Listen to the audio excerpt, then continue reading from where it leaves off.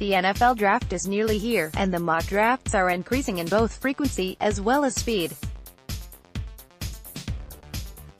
While other sources are going with the traditional style of slideshow, mock drafts are those created in articles. NFL Network's Good Morning Football is going with a different approach. On Friday morning, Kay Adams, Peter Schrager, Kyle Brandt, and guest host Shaun O'Hara took part in the mock draft to guess at the first 12 picks on April 25. What made this mock different, apart from the name, is how it was laid out. Schrager and Brandt were the ones making picks for each team, bouncing back and forth with each selection. To make their choices unique, each fake general manager only had 10 seconds to make their selection.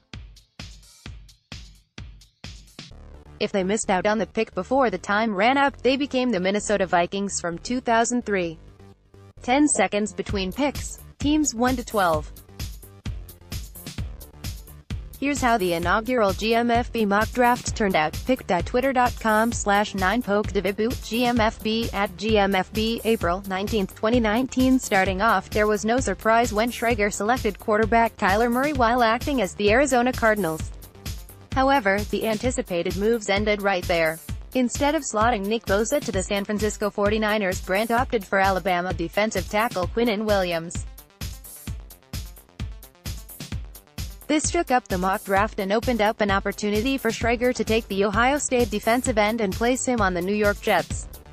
For the Raiders, this should have been fine. Sure, they missed out on both Williams and Bosa, but Josh Allen from Kentucky and Devin White from LSU were still available. The Raiders could add a premier pass rusher without moving up or down.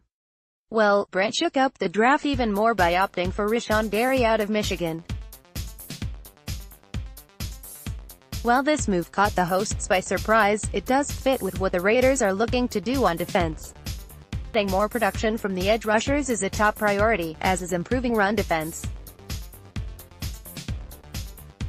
Gary is someone that can aid in both pursuits after tallying 23 tackles for a loss and 9.5 sacks in his 3-year career. Pairing these numbers with his 119 combined tackles at Michigan shows that Gary is one of the top options in the class. Oakland has been tied to Williams and Allen throughout this early pre-draft process, but there is interest in Gary. He was in the Bay Area this week visiting the team and had previously met with the Raiders at the NFL Scouting Combine. During this meeting, Gary confidently told the team that he is the man who can improve upon the 13 sacks in 2018. Additionally, he would love the opportunity to reunite with his college teammate and defensive tackle Maurice Hurst. "Man, if I had an opportunity to be a Raider, I would love it. I miss my man, Mo," Gary said at the prospect of playing with his former teammate.